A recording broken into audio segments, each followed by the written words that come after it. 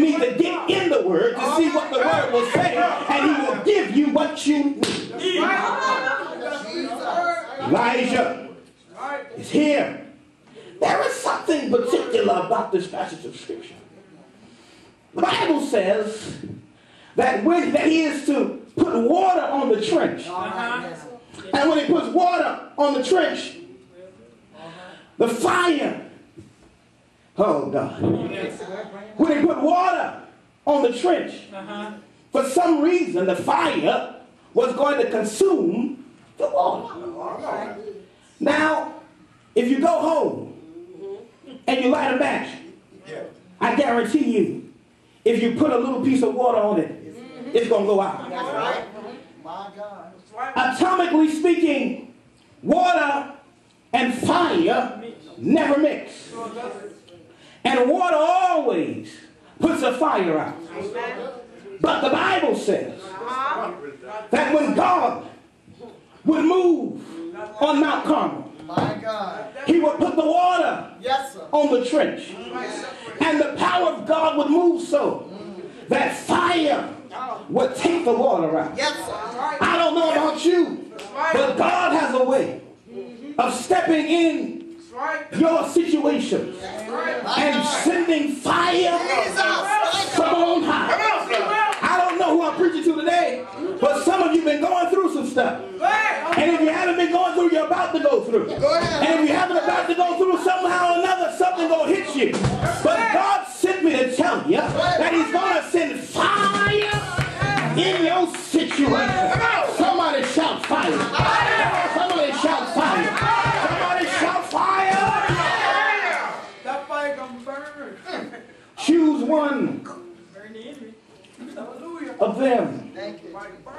And the God who answers by fire, then we shall know that He is God. Lord, have mercy. God, for some reason, knew how to show up in the least favorable of situations. God has not forgotten you. Even when you thought you were disqualified from a miracle, God still knew how to turn your mess into a miracle. Because He never goes back on His word. People may leave you. Folks may talk about you.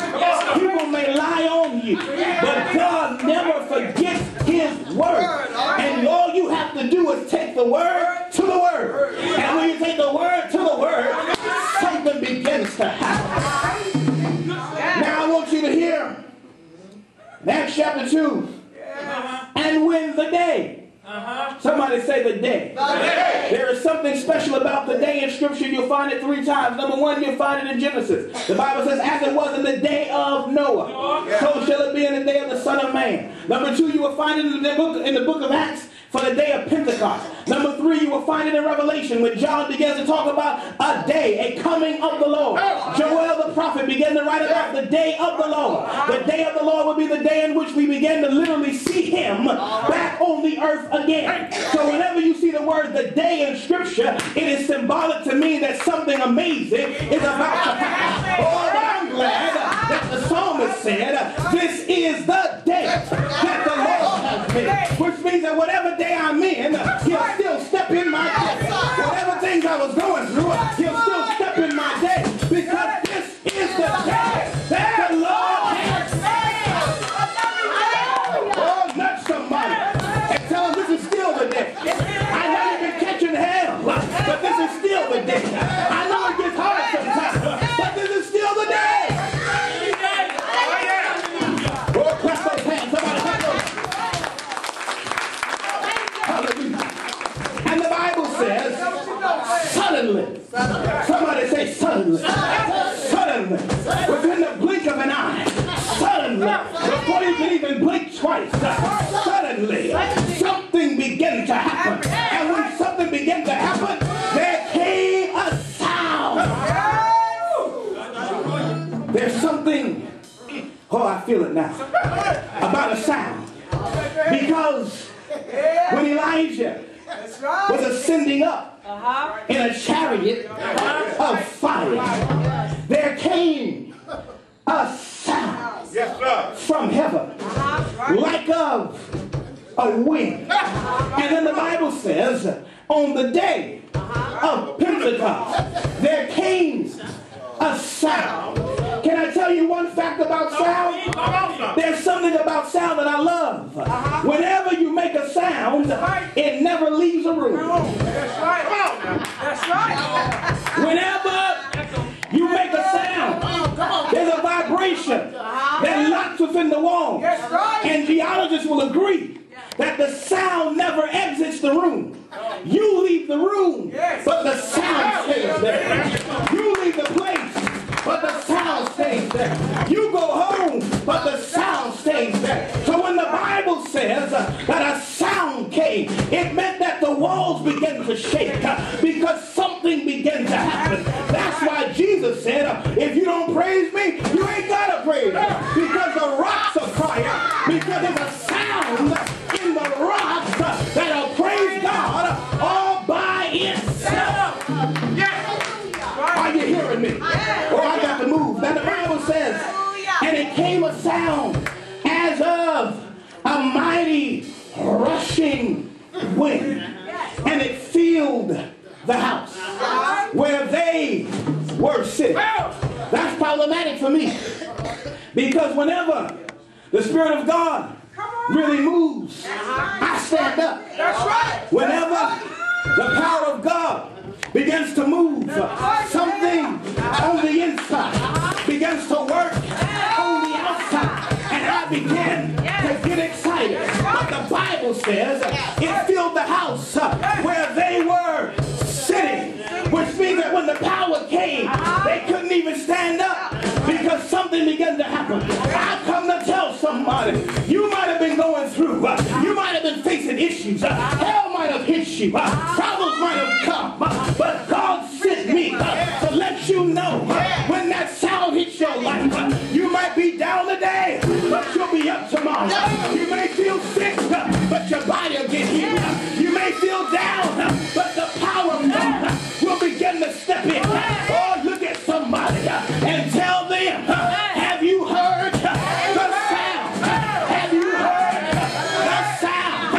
Elijah also said, after the Mount Carmel happened, after the prophets died, he heard a sound of an abundance of rain. I don't know about you, but I need God to reign in my life, reign in my family, reign where I am. Is there a witness in the house? Say yes, say yes, say yes. Hey!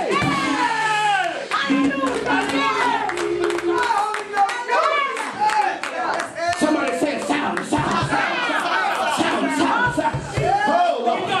Oh, Lord. Now here is something that I want you to understand. When a sound came, it filled the house where they were sitting. And then fire began to come in the room. Fire began to come in the room. And when fire came in the room, all of a sudden, they began to talk differently. When fire came in the room, somebody looked over and saw a Greek. Somebody else saw a Hebrew. Somebody else saw a black. Somebody else saw a white. But the fire came in the room. And since the fire came in the room, the colors became unnoticeable.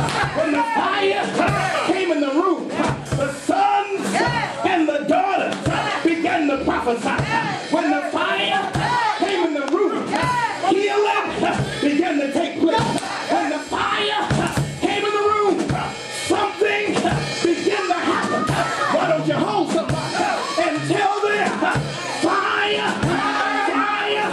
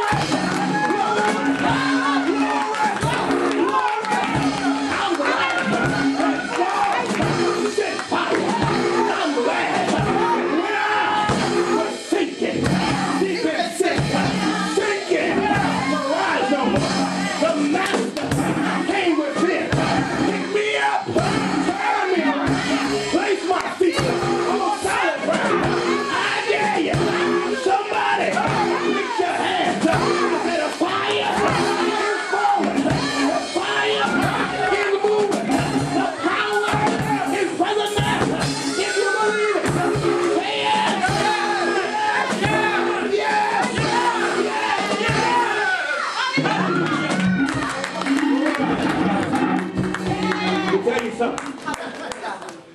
When this power showed up, the very things that were impossible were now possible. The natural became supernatural. Yes, sir. Yes, sir. The lost became found. The sick became healed. Because somebody knew what to do when power shows up. Lift your hands a little bit. Thank you, Lord Jesus. Thank you, Lord. Come on, talk to the Lord. Thank you, Lord. Come on, open your mouth, talk to him. Come on, talk to him, talk to him, talk to him. Be worthy to be praised. From the rising of the sun to the going down of the same. The name of the Lord is worthy to be praised. If you want to see fire, meet me in the room.